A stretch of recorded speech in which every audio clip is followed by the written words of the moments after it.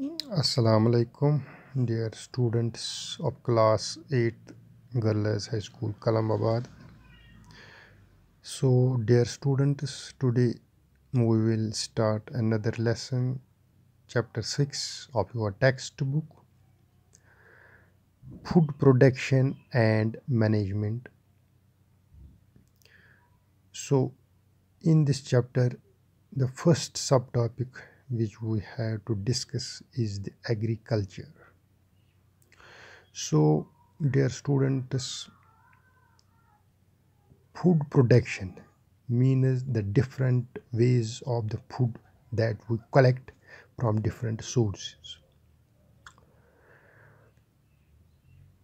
There are two main sources of the food.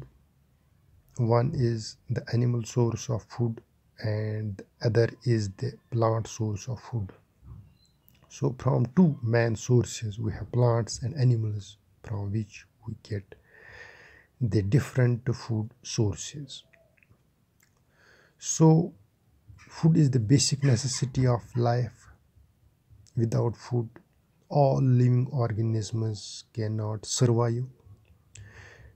All living organisms need food for their growth and development, for to carry out the different life activities.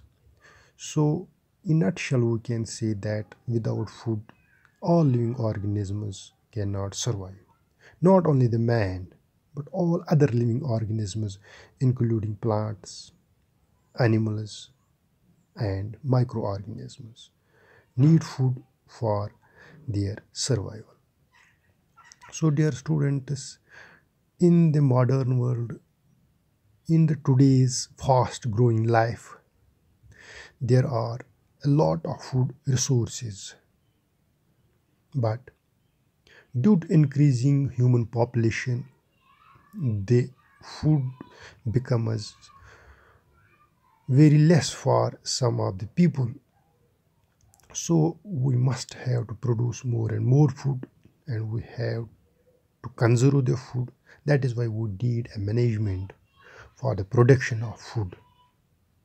So, dear students, it was just an introduction about the food production and the management of food.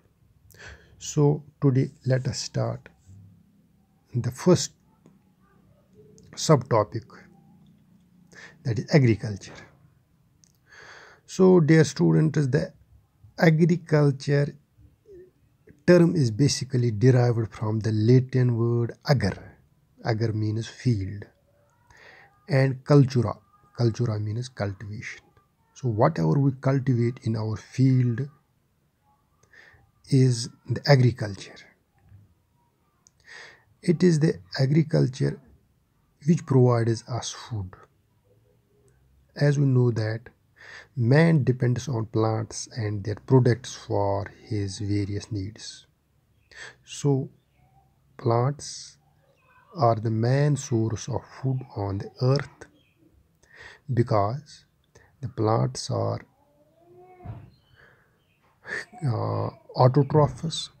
You know that autotrophs are those organisms which produce their own food by the process of photosynthesis. Mainly the green plants are included in this category, in the category of heterotrophs, or we can say these are the producers. The primary source of food on earth are the plants. So man not only need plants for their food but also need plants for oxygen, for other needs like clothing, like these medicines, like rubber, fuel, fodder, etc. So, since time immemorial has been engaged in farming. So, the farming practice is from very beginning. And in India, there are 70% of the population that is directly or indirectly deal with the agriculture. So 70% population of India is dependent on agriculture. It means there are mostly the rural areas in India which cultivate their crops, different types of crops, different type of foods. So agriculture is a broader sense. It is defined as the study of science and art of production of plants and animals useful to man. So in the agriculture, there is not only the plant production, there is also the rearing of animals, because the animals depend on plants, the animals get their food from plants. So animal husbandry, it is a co-subject, a correlated subject of the agriculture. We can say that animal husbandry is also dependent on agriculture. If there is no agriculture, there is no animal husbandry. So we can say that agriculture is the backbone of modern civilization. So, dear students, in the agriculture, we grow different types of crops in our lands, with different types of crops. And besides the growing crops, we have to manage the animals, we have to breed, and management of animals also included in the agriculture. A huge population of the world is dependent upon agriculture, as is the main source of livelihood.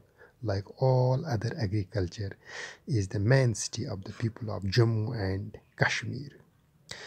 So, like other states, Jammu and Kashmir also is dependent on the agriculture. Mostly, the northern states of India depends upon the agriculture. So, dear students, in the agriculture, we grow different types of crops which are shown in the table in the textbook that are grown in India. You see here the cereals or grain crops. It includes rice, wheat, maize, barley, bajra, jawar, and ragi. There are fiber crops which include cotton and jute. Pulses include gram, red gram, black gram, green gram, lentils, peas, etc.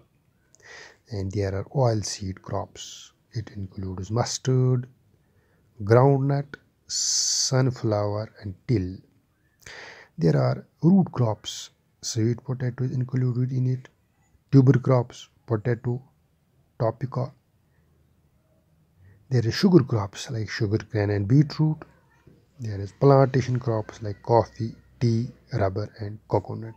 So these different types of crops are grown in India for for food purposes, not only for plants but also for the different animals.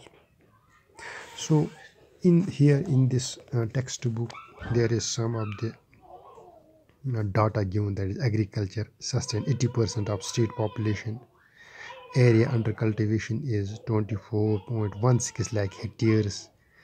Area on which rice is shown, that is 273.10 hectare. Area on which maize is shown, that is 248.21 hectares. Area of wheat is shown, that is 298.58 hectares. So this is the table you can see from your textbook. This is just a survey, a data that regarding the agriculture of our J&K state.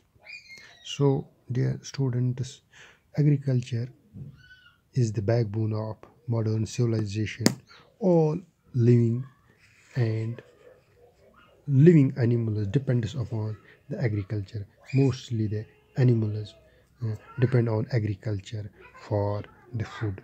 So dear students, from tomorrow, the next video we will discuss the crop plants. What are the different crop plants that are grown? How are they cultivated? So dear students, let us learn it another video. Stay connected.